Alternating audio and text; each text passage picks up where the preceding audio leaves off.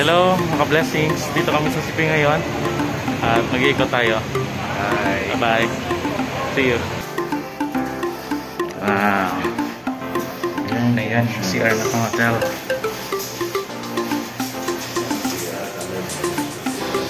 Ganda.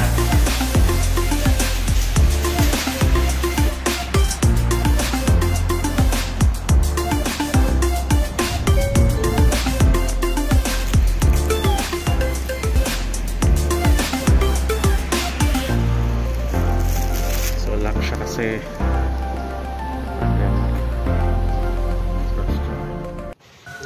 hello Centralians and ka-blessings, welcome sa fourth part ng ating vlog ng tour ng CPU. Ito yung ating shaded echo path walk bago ito sa CPU.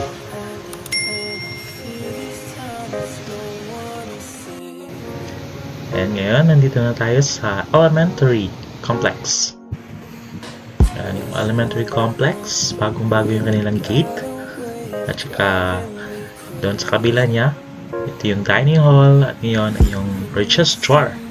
At dati ito yung ating registrar's building at office.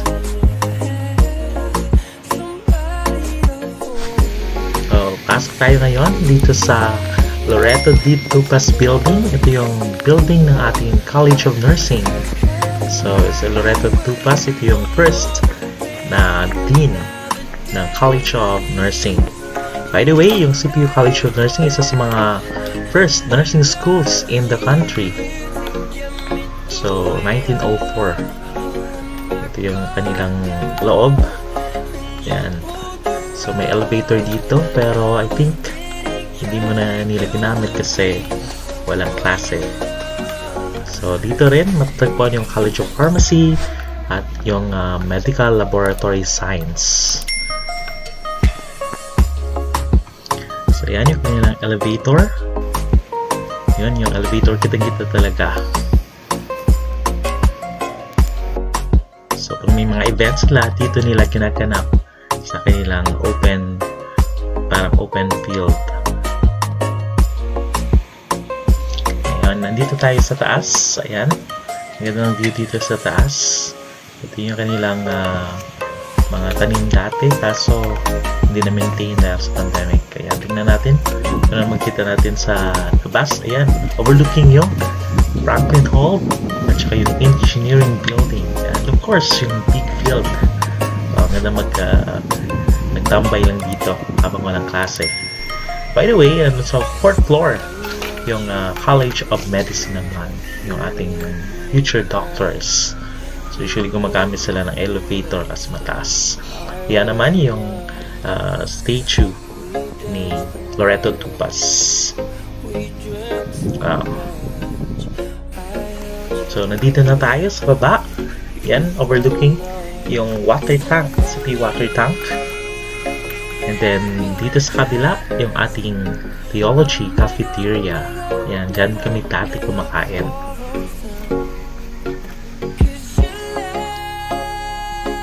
So, dito naman tayo, mga blessings sa College of Pharmacy, Oasis de Nally.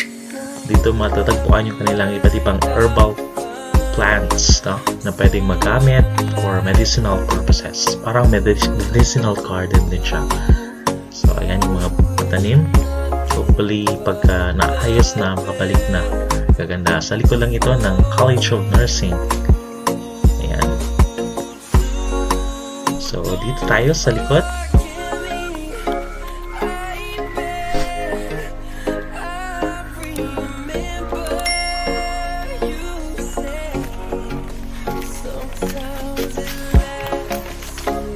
Wow! Dito na tayo sa ating softball field.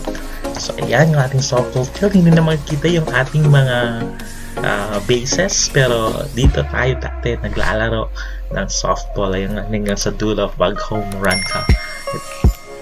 So, ayan dito. May net siya para maprotektahan yung mga nanonood dito doon sa kabila. So, maganda yung ating softball field. Pwede din siya baseball. Yan, yung mga aso na lang yung naglalaro dito kasi wala nang mga students at players as of the moment.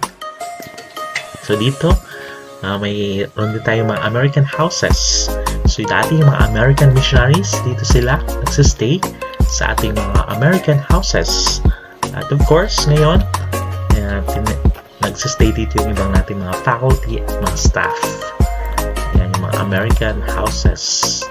So, na-renovate na lang para ma-maintain yung mukha niya. At of course, pwedeng matirahan din para hindi naging luma.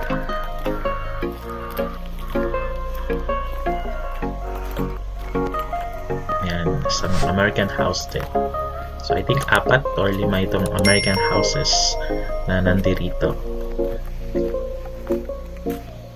Yun yung dating presidential house din. Yan, yung isa sa mga American houses. So, dito na tayo sa 6th gate. Actually, yung CPU, meron siyang 9 gates, if I'm not mistaken. At dito yung ating guest house. So, pag may mga guest, dito sila pinapastay sa ating guest house. Yan. Actually, meron din tayong isang house na tinutuluyan ng mga guests, no? Actually, 2. So, pwede silang magpili dito sa guest house or doon din sa Roseland. So, ito naman yung isang pwede nilang tuluyan, yung Roseland Hostel. So, actually, 4 units ang nandyan. So, pwede kang pumili kung saan mo gusto magstay. At affordable rates din. And overlooking, dito, makikita naman natin yung presidential mansion. Ayun. So, hindi na tayo papasok doon. It's a private place. Yung house ng ating university president. So, by the way, dito ang loob ng the azotea sa College of Hospitality Management. Parang ito yung kanilang mini bar or restaurant kung saan yung mga students natin nag-duty din or nag-practicum. Ayan. So, ito yung kanilang dining area. So, nandito na tayo ngayon sa elementary at dito tayo sa kanilang open field. At magkikita natin dito yung kanilang tree house. Ayan. So, ang ganda ng tree house na ito at lot of memories na nandito sa ating tree house. So, pwede yung mga parents, minsan dito sila kumakain. Yung mga bata naglalaro dito sa ating elementary field. Ayan, yung tree house. So, dito yung ating elementary gym, papasok. So, by the way, yung shed ito katatapos lang ito gawin. Hopefully, hindi na mababasa yung ating mga students pag umulan. Yan yung ating gym, elementary gym. So, 3 yung gym natin dito sa CPU.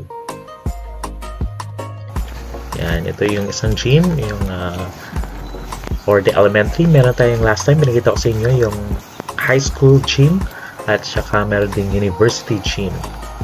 So, ito yung loob ng ating elementary covered gym. So, dito sila nagpa-flag racing and ibang events din. Pwede din ng basketball dito. So, ito na yung ating shed. Bagong pinta pa yung ating shed. Nakita din dito yung presidential mansion. Ayun ulit. At saka yung ating Roseland Hostel. And doon din yung ating guest house. So, ang ganda ng ating campus kahit na pandemic, pero sa awan ng Panginoon na maintain pa rin. And hopefully, makikita tayo dito pagdating ng panahon.